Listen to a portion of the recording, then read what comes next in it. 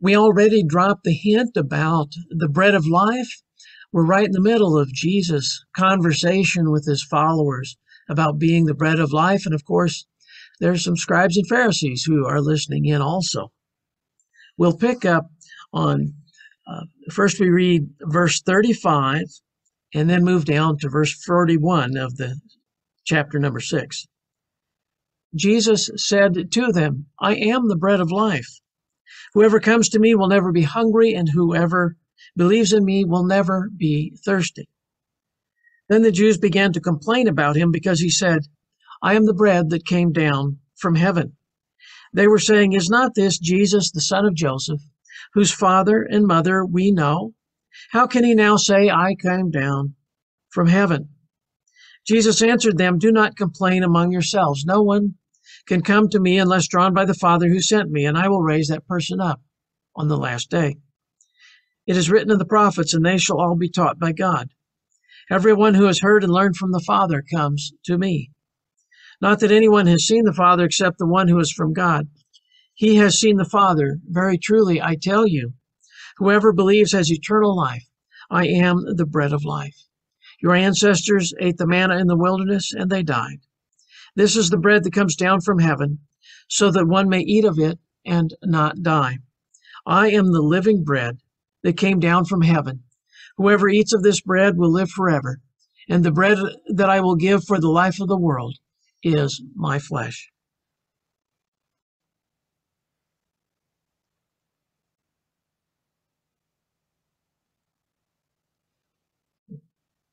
Well, did you hear what they said? Then the Jews began to complain about him because he said, I am the bread that came down from heaven. They began to complain about him. Jesus gives this beautiful message about I am the bread of life, and they complain. Quite the hubbub. Hubbub. That is quite the word.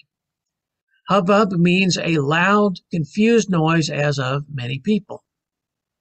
Another great word is rhubarb. It sounds a lot like hubbub. The word rhubarb was used in movies to make a hubbub. Are you still with me here? When a movie director wanted a crowd scene to imitate conversation, they used the word rhubarb. They would ask the movie extras to just repeat the word rhubarb with different inflections, and that would do the trick for crowd noise. The bottom line is the Jews began to complain about Jesus. They were murmuring against him. What was his offense? What is so wrong with him saying, I am the bread that came down from heaven? For us, it seems very natural for Jesus to say, I came down from heaven. We are used to him being the Son of God.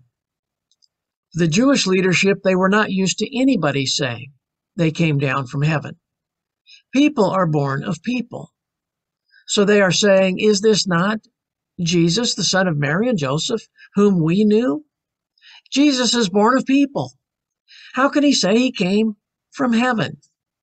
We can hear them saying, come on, his dad is a carpenter, a regular guy. What is the deal about being a carpenter's son? We need to step back into Jesus' time. Back then, children went into their parents' line of work. Carpenters produce carpenters. Rabbis produce rabbis. You go into your father's business.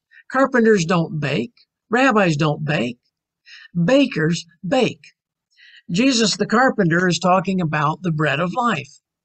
Jesus the carpenter is talking about someone else's business.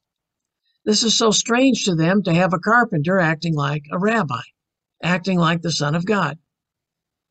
They weren't there when Jesus was age 12 and said, did you not know that I must be in my Father's house? They were not catching on that Jesus had two fathers, his earthly father and his heavenly father. This is something we need to remember also. Jesus is not the only person to have an earthly father and a heavenly father. We need to remember that we also have an earthly and a heavenly father. Now, we may not be born as the next Messiah. No.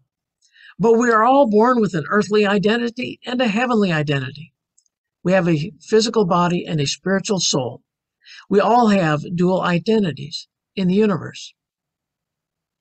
Furthermore, the Jewish leaders were really nitpicking on Jesus. Rabbis did have two occupations. Remember Paul the Apostle? He was a Pharisee and he was a tent maker. His spiritual job was that of Pharisee. His bill-paying job was that of tent maker. Actually, it was quite okay for Jesus to be a carpenter and a rabbi. It was the Son of God language that probably got him in the most trouble. Meanwhile, back at the carpenter shop, Jesus was a carpenter. Jesus was not a baker. He was not talking about baking anything. He was a carpenter and a rabbi and the Son of God. As a carpenter, he was working on a door, the door to eternal life. As a carpenter, he should know how a door ought to work. As a rabbi, he could teach us what that door really means to us. And as the Son of God, he had the keys to the door of eternal life. This leads us to the "Behold, I stand at the door and knock" picture. Do you recall that picture that's often seen in churches? And many of us have copies of these kinds of pictures in our homes. But it's that stand at the door and knock picture. There are three different versions of this picture that are illustrating Revelation 3, verse 20. The artists are William Holman Hunt, Warner Salmon, and Del Parson. Each artist gave a lot of thought to their paintings. The first artist to do this kind of painting, William Holman Hunt, called his painting Light of the World. And in that picture, we'll scroll back to the bulletin in a moment, we notice that he painted that door without a handle. This symbolizes that Jesus knocks, but we have to let him in. He will not force his way into our life.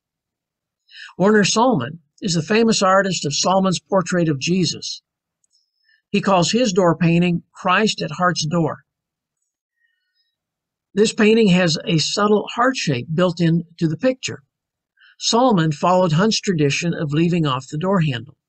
Again, we are to open our heart to Christ. The third famous painter of this stand at the door and knock is Del Parson, who grew up in the Mormon church. He is well known as an illustrator of Sunday school materials. His version is a simple and realistic painting.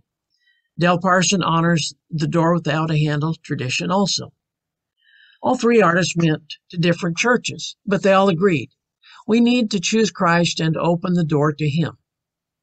Yes, Jesus is knocking, but he is not pushing. Take your pick. Christ, carpenter, rabbi, baker. Whichever hat Jesus is wearing, we need more of him in our life. The world wants to shut that door. The world has its own hubbub, its own complaint. They are knocking against Jesus the person.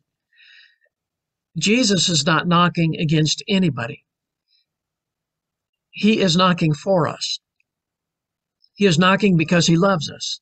He knows life can be a lonely business, and he wants to come into our life, sit down, and have some bread. Amen. I want to take a moment, if you would be curious. I'm going to scroll back to these pictures. This is by the artist Holman. I want to warn you, we'll enlarge a little. And so it's very much a nighttime scene, but there's Jesus standing at the door and knocking. This portrait has no door handle on it. And also, this is the Salmon version. And if you can see a kind of whitish frame here that makes a heart shape. Excuse me, I didn't mean to bounce around. But there's a whitish outline to a heart shape between these two arches by the doorway. I had never noticed that for years until I started researching. And then this is the Del Parsons version. Again, it has a high degree of simplicity, not a lot of extra ornamentation. It is meant for children to see this as part of a Sunday school lesson in a printed Sunday school book. So that's a quick look at the three versions of this Jesus at the door painting. And so I'll bow out out of the screen share, but I just wanted to take a quick moment to look at those illustrations.